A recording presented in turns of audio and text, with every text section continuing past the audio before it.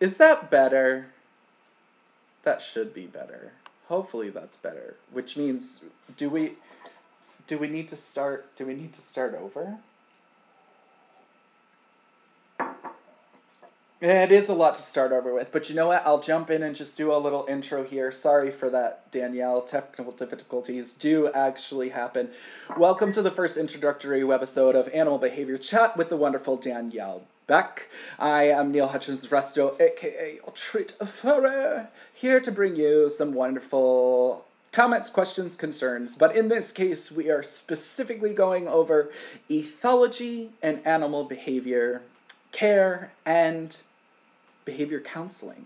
So what are some of the things that ethology covers, and what can we do with it in order to better help our lifestyles with our pets, whether they be exotic companions or livestock companions, or some of those companions we know oh so well, like furry pussycats and wonderful woofing dogs. So Danielle, we were just going over a little bit. I kind of went off on a rampage about Disney and talking about, but it was what is actually natural. What is actually natural? You know, I like to refer some people to the thing too, as I wasn't born with a clicker in my hand. I had to learn the skill. I had to read up on the skill. I had to be proficient in the skill. It's not something that just comes naturally. It's something that you have to study and you have to work for and you have to strive to do more. So all care, maintenance, training, everything should always be progressive. You should always be wanting to do more. You should always be wanting to reach out and get some information. So hopefully we can do that with this channel, and hopefully some of our guests. Actually, Danielle, you were telling me earlier you have quite the lineup heading this way. Do you want to release that early and just kind of give some people some snippets, or do you want to keep it on the down low?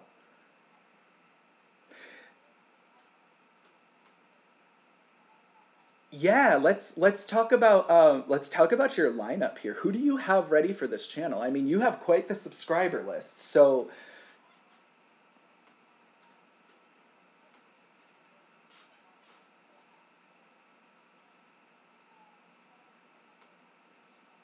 jealous of some of your colleagues, by the way.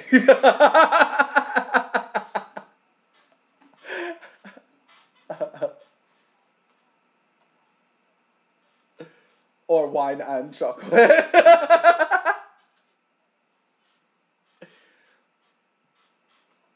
We will so let's do it.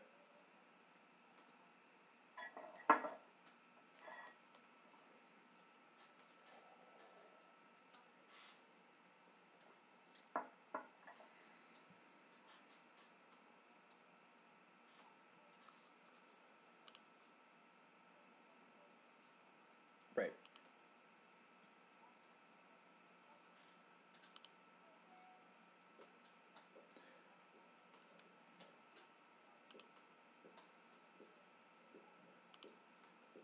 Let's also go into the fact that it's not just dog training that is unregulated.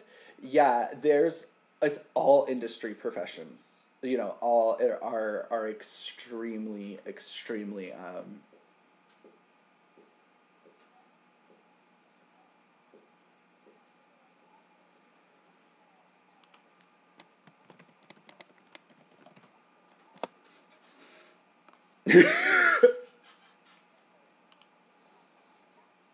but can can we touch on science?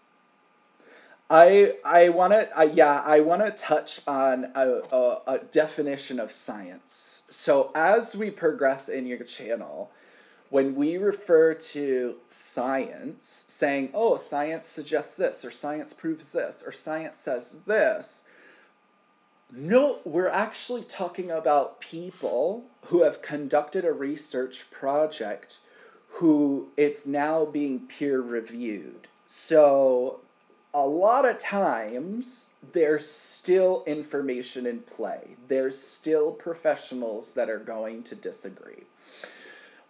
A fun one, does your dog like a hug. You know, I just commented on this on your page today only because it's really funny, because I'm doing a video about right now because it's the #1 question I'm being asked is science proves that I can't hug my dog. No. Science didn't prove that you can't hug your dog. Science proved stress signals and indicators to us to watch out for when conducting these types of engagement with our pets.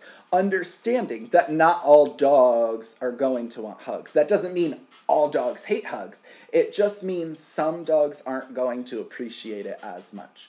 So when we refer to science, note that we're referring to something where very highly educated, referenced people are looking for, ideally, hopefully, are looking for solutions or answers to, I don't want to say tired questions, but the questions that everyone wants answered. Or hopefully we can find answers for them. Same thing in vaccine, research and things like that. Just so happens that ours is on a psychology platform and not really on well, unless we get into some neuroscience, because I know we'll probably touch on some neuroscience. Yes! Woo! Like, you totally got, like, wacky wailing arm flailing inflatable tube man right there. That is so exciting. I love neuroscience. Like, it is, oh yeah, that's going to be so much fun. So, Danielle, who do you have coming on? So...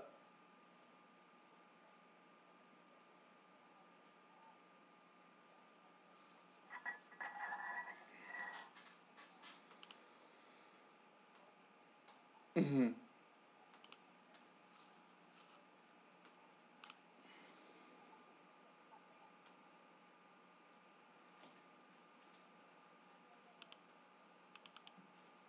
Yeah, I'm not getting your audio.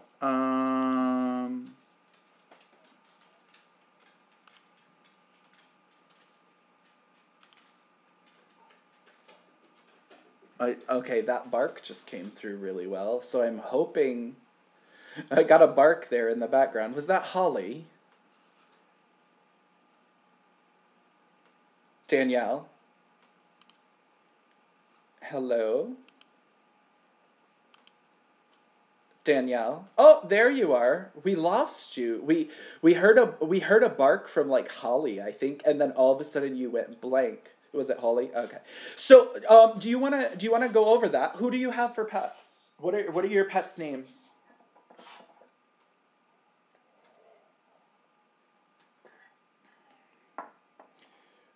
Okay, hold on. Spell it. Yeah. See, you can. There you go. Yeah, I saw your video. He wasn't a fan of those.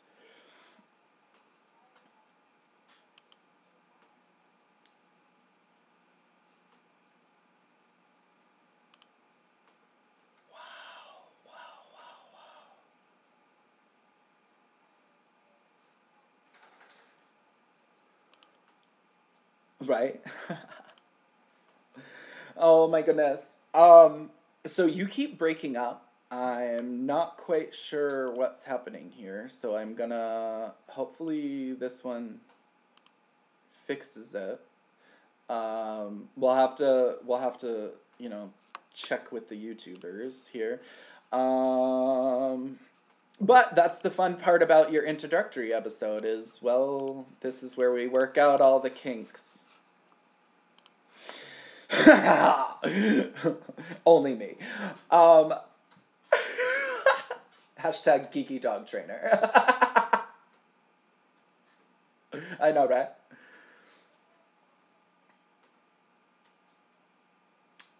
That's the fun part too, is I can always, I'll make sure that I have the audio available for release, that it will be an MP4. It is going to be available on positivepetadvice.org. If you want to go check out all of Lisa G. White's chat times, those will all be there. All of our fabulous Danielle Beck episodes will be there, and all of the stuff coming from Dr. Question and Answers. I'm so happy to have all of you guys doing this and working hard for your profession and being those names in a household that people can really grow to love, understand, and take the information for what it is, for the gratification, for the glorification, for the understanding, and for the progress to them in their lives. Because not only does a positive pet and a positive companion animal welfare environment need to happen, a positive influence needs to happen to everyone. Everyone needs to understand that we too are a species, and we too have to think positively, and we too have to train ourselves sometimes. Think of some of the best athletes. They have to train themselves. They have to educate themselves. And some of the greatest minds in science or other industries, they've had to train and educate and be proficient to become fluent. So it's really important that overall we have a nice audience, and we have some great presenters. And I honestly need to thank you so much, Danielle, for doing this, and for helping out positive pet advice in all the ways that you do. So without further ado, I would like to end this just with a little bit of you explaining, some of the people you have lined up. Let's take like 5 minutes, just so you know we are running at 22 minutes.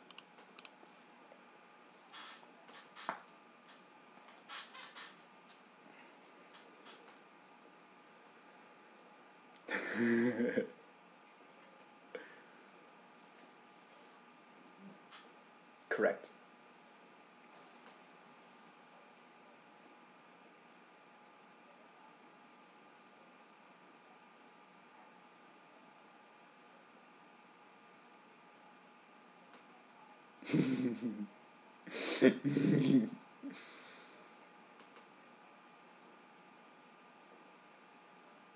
I hear you on that one.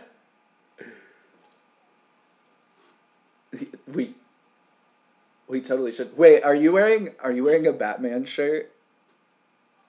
Yes. Yes. Okay. So, I don't want to sound like PewDiePie here, but I definitely just had to scream there.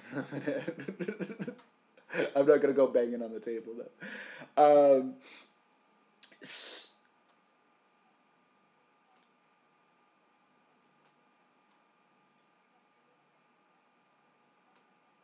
mhm. Perfect. I am 100% with you on that.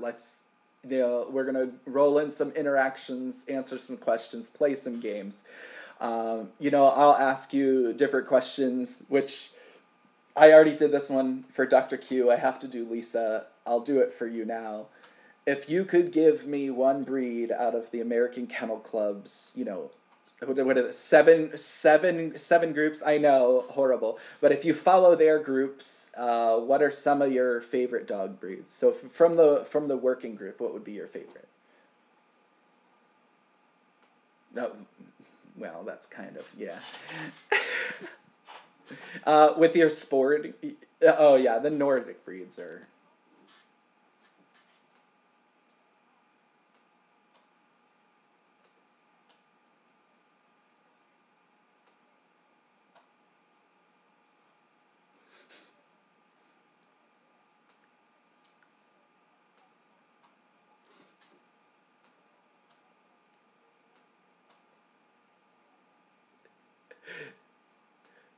A lot of my friends like to say training a northern breed is like training a cat. Um, they can be trained, but you have to be one step ahead of the game. This is where I really say you need to put the attention on a schedule, because you're not going to be able to just do one training session for 20 minutes and repeat the same thing. It's not going to happen. So, really, this is where we could say that training schedules are important in maintenance, as well as in, education in general. Um,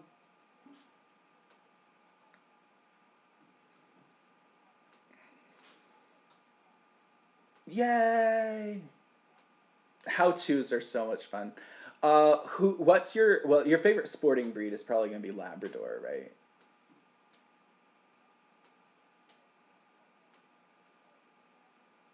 Yeah, that's your gun dogs. Oh, Tollers. Tollers is a good one. It's actually really funny.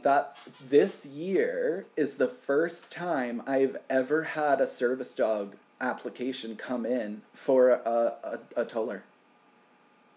Yeah, this is the first year someone's requested a Toller. So, what was that? Oh, what would be your favorite terrier?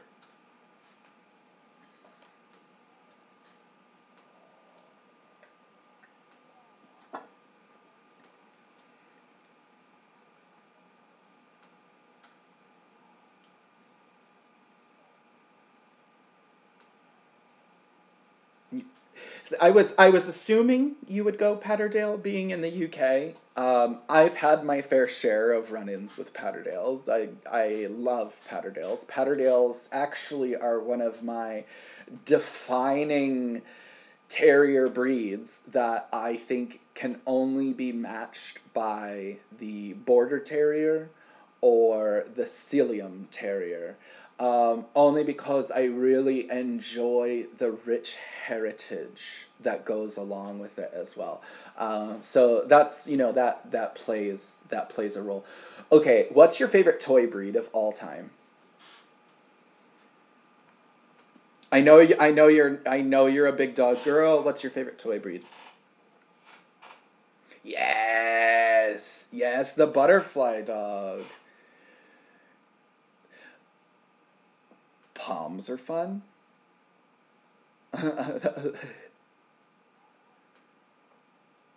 Yeah,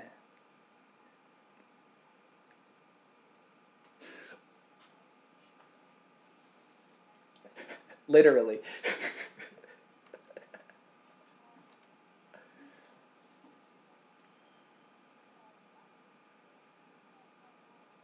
Mhm,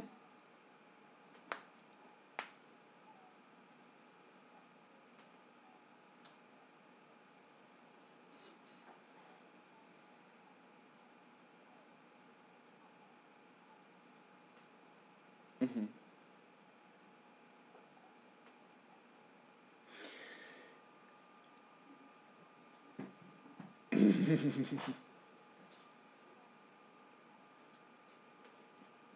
I find it very interesting too that a lot of times people automatically assume that because it's a small dog, you have to train it a different way than a big dog or a different way than a working dog or anything like that. And I love to point out the fact that if you look at the most successful small breeds or the competitors with small breeds, they actually are doing almost the exact same thing that a lot of people are doing with their big working breeds. It was actually really funny. I watched a video.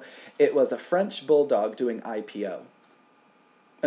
For those of you that don't know, IPO is a protection and obedience sport, but the actual acronym is in German. I don't even know what it is. We would have to probably get like Buzz on here and do a and do an episode on and do an episode. You and him can do an IPO episode. How's that sound?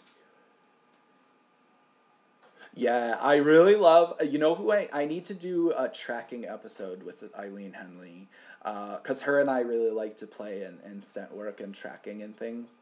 Um, there's actually a few other ones that would be fun. Who else were you exploring for interviews? I know you had brought up a couple.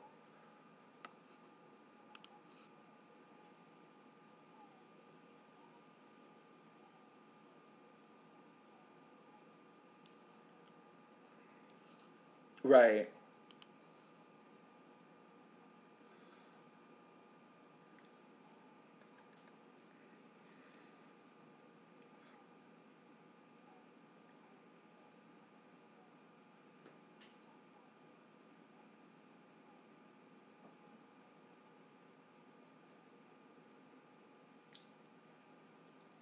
My other favorite.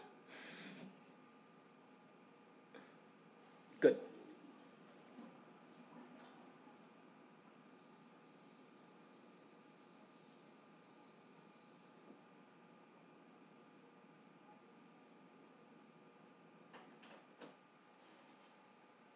Hmm.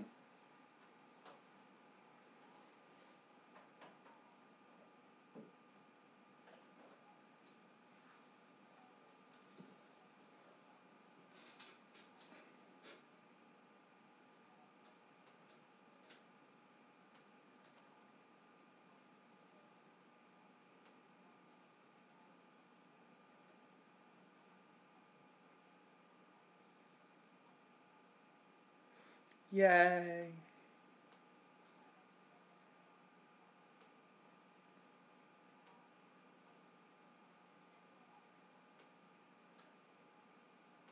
Yeah.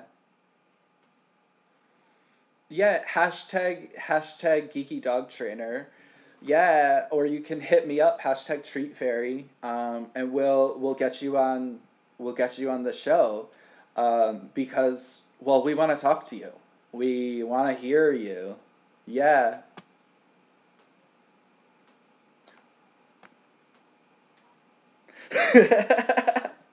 Yeah.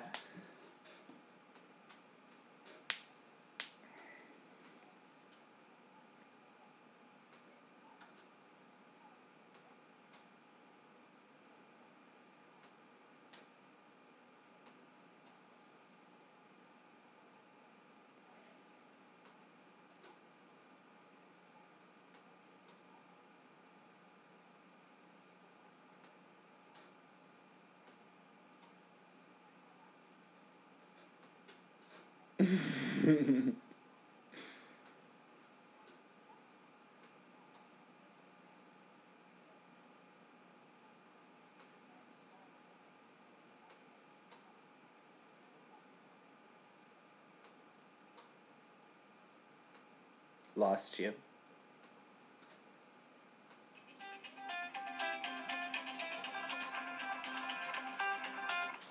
I know, right?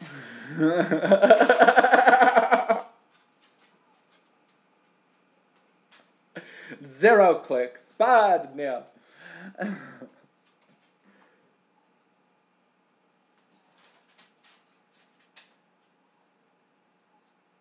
Yes.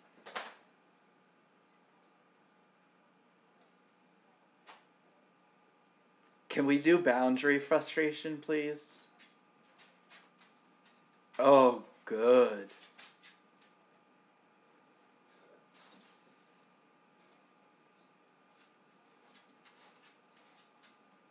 Yeah. Yeah.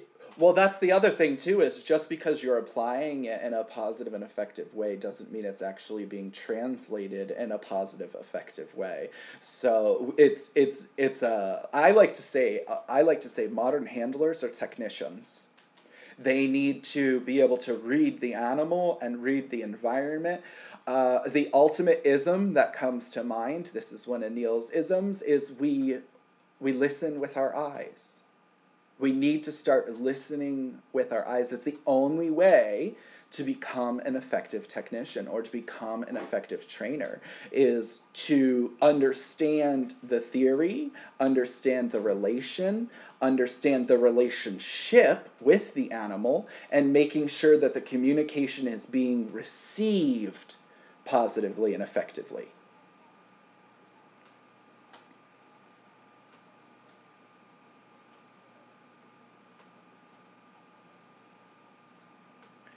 Right.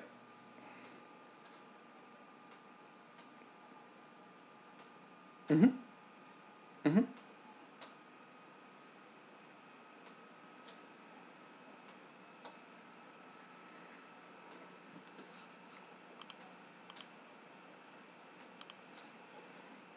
Right. Right.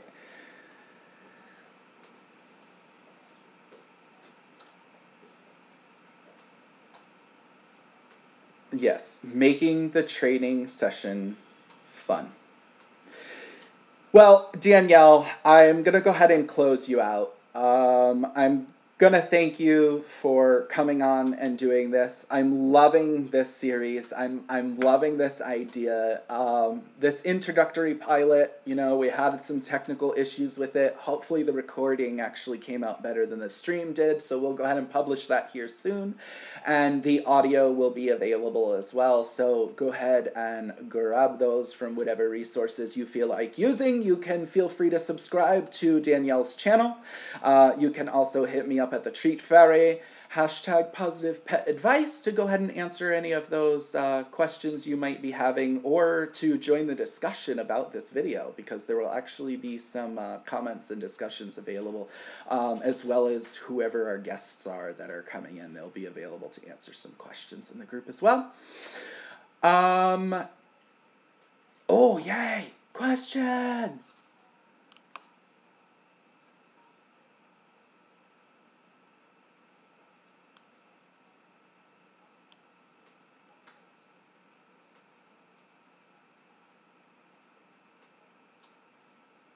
Mm-hmm.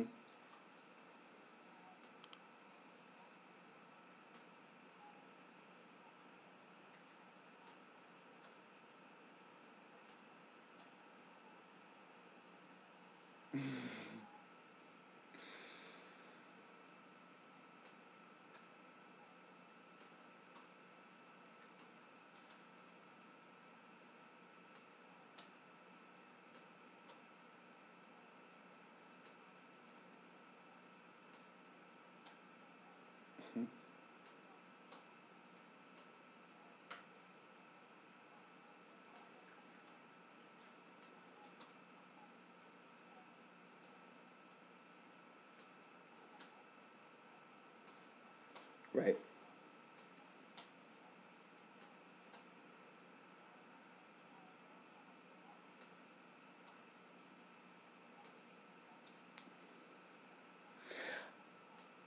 I have to agree with that, Danielle. I mean, I know it's not my show, but I would definitely have to say, because I'm not in the UK, I'm here in the US. However, one of the biggest problem behaviors we have here is probably aggression, and I would be comfortable saying a majority of aggression happens because of bad maintenance, because of bad development, because of bad socialization. Now, that's not to say that you can't get something that already has a problem and work with it, fix it, curb it. However, you're still going to have that small, minute inkling. It's almost like a marker in your DNA. It's called an imprint. And we're still going to have these imprints. There's still going to be a section of thin ice that we have to tread lightly on. But I'll definitely say that aggression is the biggest factor that we face here in the US. And ultimately, I believe it's being handled completely wrong, and it's actually causing the aggression cases